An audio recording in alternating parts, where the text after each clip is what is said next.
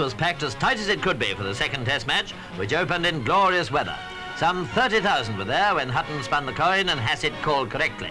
This was bad luck for England, who had to take the field.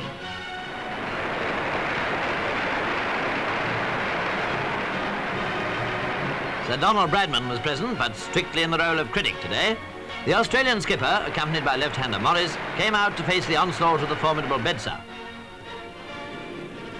Quite early on, Hassett nearly gave a chance, or perhaps it was one, but he survived anyway. Now Statham at full speed.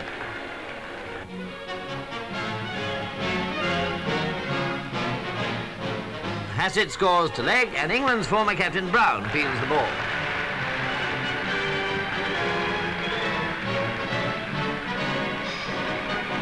Runs were coming along all right when Hutton and Brown had a conference on tactics, and Brown took a turn from the nursery end.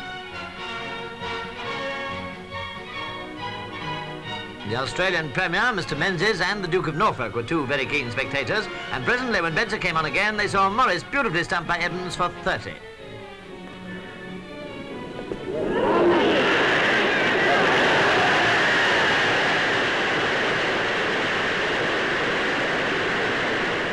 Harvey followed him at the wicket with the score 1 for 65. Bedser got him LBW later when he'd scored 59.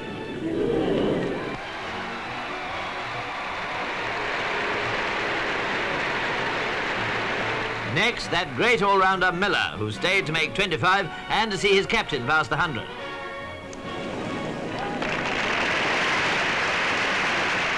And then, bad luck for Hassett, a leg strain, soon afterwards forced him to retire for the time being.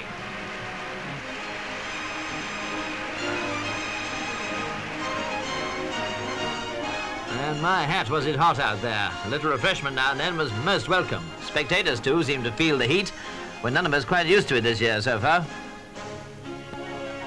Wardle had a most successful spell of bowling. He had hole caught for 13, and he kept up the good work present to getting Benno LBW.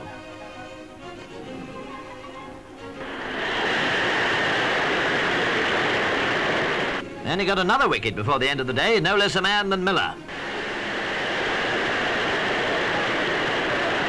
Cricket fans present in full force next day saw Hassett take up his innings again. And after adding 3 to his score, he was out off Bedser, caught Bailey. Linwell gave Hutton a sharp one close in.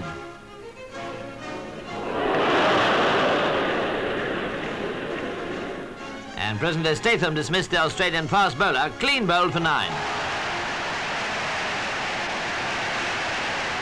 Bad luck seemed to be dogging Hutton. First he got a nasty crack on the elbow, later damaged a thumb and had to leave the field. Now Brown took over the captaincy. Full marks go to Davidson for his knock of 76, and Langley was nicely caught by Watson off Bedser. The Australians finished up with a total of 346.